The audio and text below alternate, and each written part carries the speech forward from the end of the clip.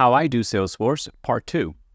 As a consultant, I often find that I have to log in as other users in Salesforce for testing, internal QA, whatever it might be, sometimes even debugging or investigating a potential issue that they might be having.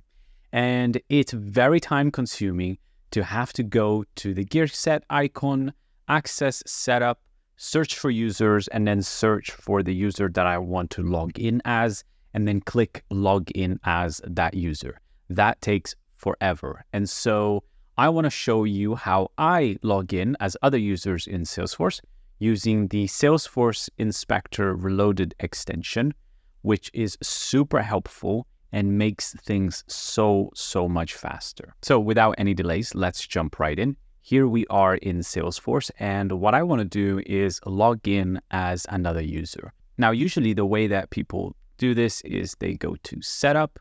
Then once they're in the back end, they search for users here. They click on users to access the user setup page. Then they scroll down and find the user they're looking for.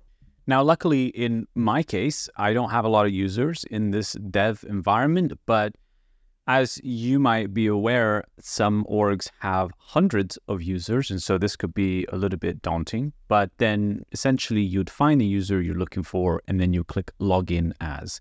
And this will open up a new tab where you're logged in as that specific user.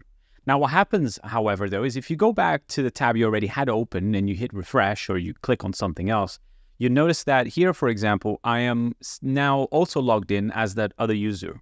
So multi-tabs with this feature isn't very good. You're going to get logged out for every tab that you have open, and everything is going to be logged into that user that you selected.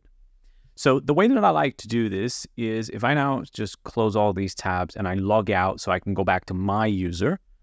So I'll just log back in. So now I'm back to the admin user, I'm back to my user. And in fact, what I'll do is I'll even go back to the sales app where we had opened before. So the way that I like to do this is using the Salesforce Inspector Reloaded extension. If you notice here on the right-hand side of my screen, there is a little blue arrow pointing left or pointing outwards.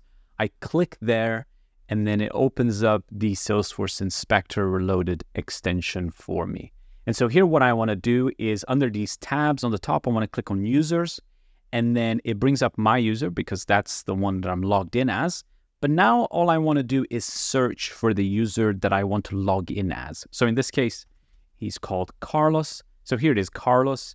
This is the user I want to log in as. So if I click on that, I can now see details about this user. And then all I have to do is click try login as. And as long as you have the login as feature enabled in your org, then this will work for you. Now, note that this won't fix the issue of having multiple tabs open. They will still all be logged out. But generally, when I log in as another user, I make sure that I only have one tab open. That way, I'm not losing any work or anything that I might be in the middle of. If you need to have multiple tabs open with different users, there is another extension that provides this functionality. I've never used it myself, but a friend of mine showed it to me once. And so if you'd like to see that, make sure you drop a comment down below, and I'm happy to make a quick video on that as well. Other than that, I hope this was helpful. And next time you have to log in as another user, hopefully you won't have to navigate all the way to the back end, find the user to try and log in as. You can just use this handy little extension for Chrome and do it the way that I do it.